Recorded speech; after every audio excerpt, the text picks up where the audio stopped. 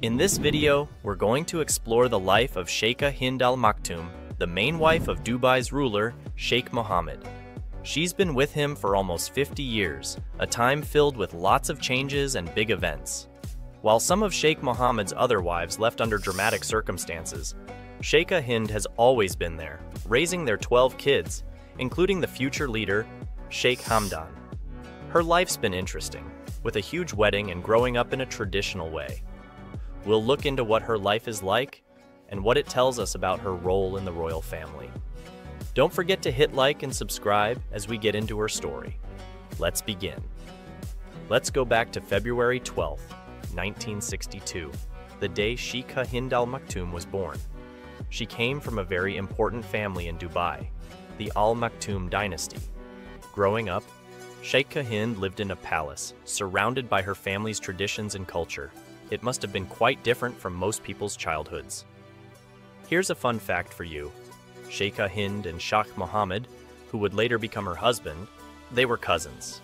Even when they were kids, their lives were already connected. So, think about this for a moment. Imagine being Sheikha Hind, growing up in a palace, getting ready for a life that would be important for a whole country.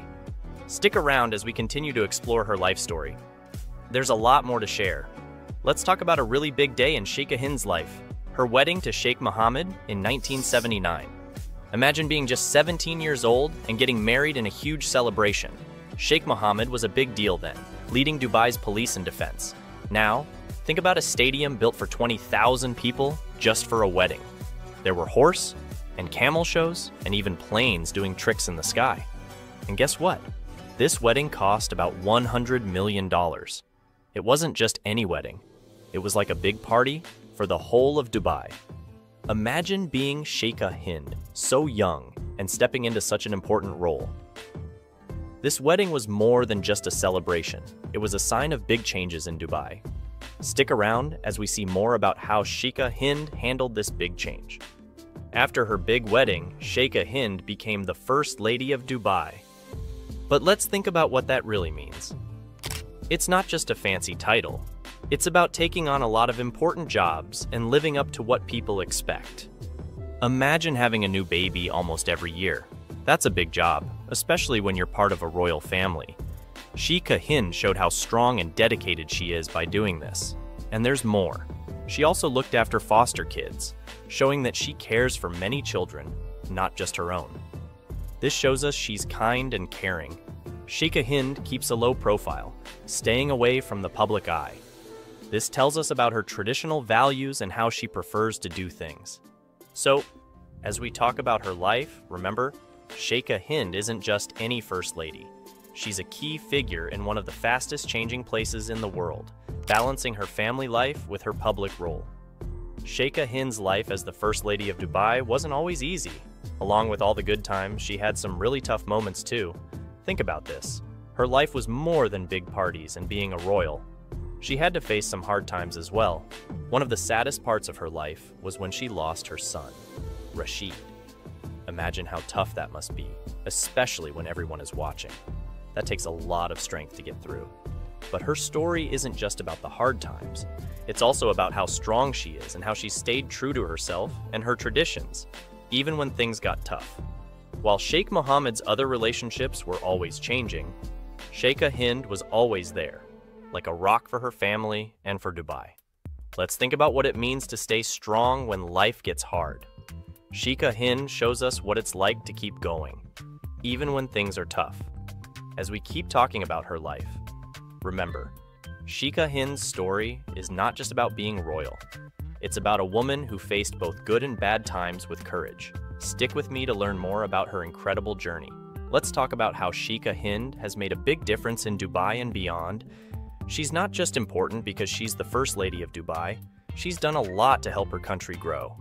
Take the 10 million meals campaign she led during the COVID-19 pandemic. It helped give over 15 million meals to people who needed them. That's a big deal. And she even got an award for helping so many people. But there's more. Sheikha Hind really supports women getting more chances to do great things in the UAE. She's helped make it possible for women to have a bigger role in making the country better. Think about this. Sheikh Hind might not be on TV a lot, but what she does really matters and changes things for a lot of people. Let's keep learning about her and the good things she's doing. If you liked the video, don't forget to hit the like button and subscribe. See you next time. Hi everyone, welcome back to our channel. We always talk about the lives of famous and powerful people, and today we've got a really interesting story for you. It's about Sheikh Hamdan and some big changes in his life. But first, don't forget to click the subscribe button and the bell icon so you won't miss any of our videos. We're going to take a close look at Sheikh Hamdan's life, especially after his divorce from his second wife, Hadia Zen. This happened because Sheikh Mohammed, a very important person in his life, made the decision. It's a big deal because it changed a lot of things in his family. So, let's get into this story together. We're going to find out about the secrets and the behind-the-scenes stuff in Sheikh Hamdan's life. It's going to be like we're exploring a hidden world of a very rich and powerful family. Let's get started and see what we can find out. Alright, let's talk about Sheikh Hamdan's family life. I want to bring you in on something interesting about royal families like his. In Dubai, the personal life and public role of a royal are really connected. When Sheikh Hamdan married Sheikha bint Saeed bin Thani Al Maktoum in 2019, it wasn't just about them getting married, it was also about their families coming together. In royal families, marriage is about more than just love. It's about traditions and power joining together. We don't know a lot about Sheikh Hamdan's private life with his family because they keep it pretty private. But we do know that family is super important for someone like him. You might be thinking, how does he handle being a public figure and also take care of his family? That's a tough one, and we can only guess. But it's clear that being a royal means handling a lot of responsibilities, and balancing family life is a big part of it. As we look into Sheikh Hamdan's life, let's remember that there's more to being a royal than just the fancy title. They have their own personal stories, challenges, and relationships, just like anyone else. So, let's keep that in mind as we learn more about him. Let's talk about something you probably know a lot about: social media. I'm sure some of you have checked out Sheikh Hamdan's Instagram. It's full of cool stuff like his adventures, work, and sometimes bits of his personal life. But here's something to think about. Unlike other famous people who post a lot about their lives, Sheikh Hamdan is more private, especially about his family. This is pretty normal for royal families. They share some things but keep a lot of their personal life to themselves. For someone like Sheikh Hamdan with so many followers, every photo and caption is chosen for a reason. It's not just about what he shows us, but also what he doesn't. So, when you look at his posts, remember that each one is just a small part of a bigger story. It's interesting, right? How he shows us some things but keeps others hidden. As we learn more about Sheikh Hamdan, remember that his social media is just one part of who he is. It gives us a peek into his life, but there's a lot more going on that we don't see. Let's stay curious as we keep exploring his story. Let's pause for a second and talk about something a bit tricky in the lives of royal people like Sheikh Hamdan. It might seem like their lives are pretty simple and problem-free, but actually it's a lot more complicated. In royal families, the choices they make aren't just about them. They can affect their whole family, traditions, and sometimes even their country. We don't have exact details about Sheikh Hamdan's personal issues or big family decisions, but it's pretty common for royals to deal with this kind of stuff. Their choices can change a lot more than just their own lives. I want you to think about how tough it must be to make decisions when they impact so many people. It's a lot of pressure, right? When we look into the lives of royals like Sheikh Hamdan, remember that their decisions are part of something bigger. They're thinking about a lot of things we might not see. So, whenever you hear about a choice made by someone like Sheikh Hamdan, remember there's probably a lot more to it. It's a really interesting and complicated world. Let's keep learning about it with an open mind. Alright everyone, we're coming to the end of our video and I want to chat with you for a minute. We've just had a look at the life of Sheikh Hamdan, a mix of being a royal, following traditions, and being part of today's world. It's pretty different from most of our lives, and it's been great exploring it with you. Let's remember, Sheikh Hamdan isn't just a famous person. He's got a whole country looking up to him, and he's always in the public eye. But what we talked about today is just a small part of his whole story. His life is full of things we see, and lots more we don't. I hope this video made you think more about what goes on behind the scenes for people like Sheikh Hamdan. They've got really interesting lives, way beyond what we see in pictures and headlines. Thanks for watching. Don't forget to like this video, subscribe to our channel, and click the bell so you won't miss our next videos. Keep asking questions and looking for answers. There's always more to learn. See you next time. Today, we're going to talk about a secret talk between Sheikh Hamdan and his dad, Sheikh Mohammed. This talk might help us understand what's going on in their family now. Sheikha Thani told her father-in-law about what's been going on with her and Sheikh Hamdan. She also talked about something interesting that happened between Sheikh Hamdan and Hadia Zen, his second wife, in Uzbekistan. This made Sheikh Mohammed and Sheikh Hamdan have a private talk. We don't know what they talked about, but it's important. Let's get into it and find out more about this story of love, secrets, and family problems. Let's take a moment to chat with you directly. We've told you a lot about Sheikh Hamdan's family story. What do you think about it? How do you think these secret talks and new information might change things in their family? We really want to know what you think, so please write your ideas in the comments. Your views are really important to us and make our conversation even better. Something big happened in Sheikh Hamdan's family story when Sheikha Thani, after having problems with Sheikh Hamdan, decided to talk to her father-in-law, Sheikh Mohammed. This wasn't just a normal chat. Sheikha Thani told Sheikh Mohammed about some serious things going on in her marriage. She talked about a special meeting between Sheikh Hamdan and his second wife, Hadia Zen, in Uzbekistan. This was important because it's not common for the royal family to talk about their private lives like this. Sheikha Thani's choice to tell Sheikh Mohammed these things shows she really trusted him and maybe felt she had no other choice. What she said was about more than just arguments at home. It was about sharing secrets that are usually kept quiet in their family. We can't be sure how Sheikh Mohammed felt when he heard this. As a dad and a powerful person in the family, his reaction is a big deal. What he says or does next could change a lot of things for everyone in the family. This secret talk might change how the family members get along with each other. As people watching this story, we are left wondering about a lot. What did Sheikh Mohammed and Sheikh Hamdan talk about after this? How did it affect Sheikh Hamdan's relationships with Sheikha Thani and Hadia Zen? These questions make the story of this family and their complex relationships even more interesting. A very private and important talk took place between Sheikh Mohammed and Sheikh Hamdan after Sheikha Thani told Sheikh Mohammed about her problems with Sheikh Hamdan. This conversation was kept away from everyone else and was a big deal for the family. We don't know exactly what they talked about, but it's interesting to think about. Sheikh Mohammed, being the head of the family and a very influential person, probably had a lot of serious things to say. He might have been trying to figure out the best way to handle the situation. Sheikh Hamdan, on the other hand, was in a tough spot. He had to think about his own feelings and also what his role in the family and public expects from him. This talk was more than just a family chat. It was really important and could change a lot of things for Sheikh Hamdan and his family. After the talk, Sheikh Hamdan seemed really upset, which shows that whatever they talked about was a big deal. We can only guess what they discussed. Maybe Sheikh Mohammed gave advice or made some decisions that Sheikh Hamdan had to follow. We also wonder how Sheikh Hamdan's own thoughts and feelings were part of this talk.